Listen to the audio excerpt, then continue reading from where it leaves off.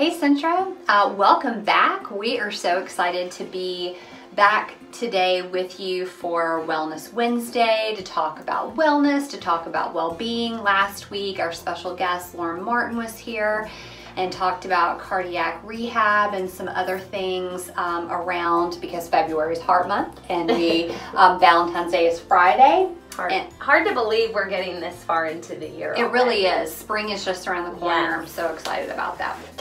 Well, today we're going to talk specifically about the Heart Walk, about the Lynchburg Heart Walk, and really we want you as caregivers to go out and participate. As part of our Wellbeing initiative this year, you can, this fulfills our community well-being. This fills that piece of it because you get out into the community. This also fulfills the piece of physical well-being, which we'll talk about in a minute, and it fulfills that social well-being that we talk about as well. So just so many good things around the Lynchburg Heart Walk. So Aubrey, tell us the details for that, what we need to know as caregivers.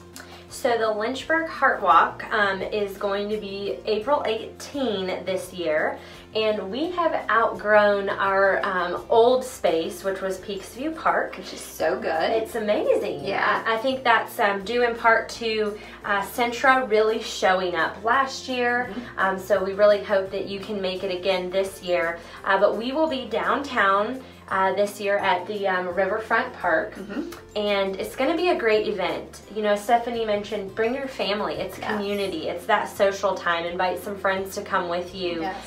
We really want to be engaged in our community with this event. The other great thing is if you are participating in our wellness program, it actually satisfies one of the healthy habits. Since it is a Centra-sponsored race event, you can utilize it for some of your points towards the wellness incentive this year. Oh, wonderful. I'd love to hear that. So you start to get into that whole aspect of well-being, you're feeling better, but then also you're fulfilling some of those requirements under the wellness or the Well Power Incentive program and campaign. So we're really excited about that as well. So what you need to know, how do you register?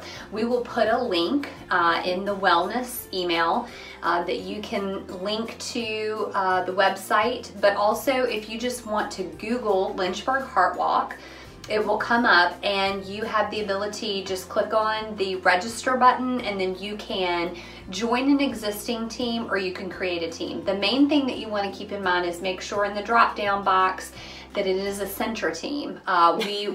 Yes. Don't choose somebody else's team. Don't choose anybody else. So we want maximum participation this year. We had a really great turnout from our caregivers last year, but of course every year we want to grow and exceed our numbers from last year, and so we really want to have a good turnout. Aubrey, anything else that we need to keep in mind or that we need to know about the Heart Walk? Anything else you want to say? I think just a reminder that it's really a family-friendly event. We'll have a couple of internal resources there.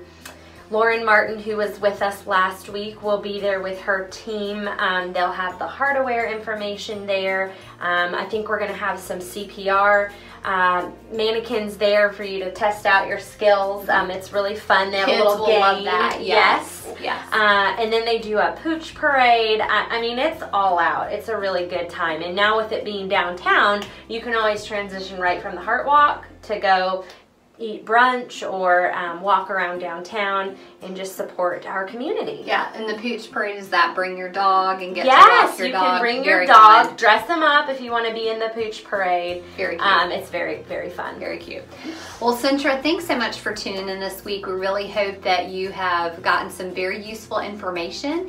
And we also hope that you will go out and that you will join the Heart Walk. We certainly encourage you to start a team.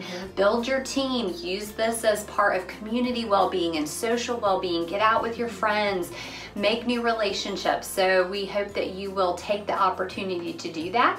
We will join you again next week. In the meantime, we encourage you to do well, to think well, and to be well.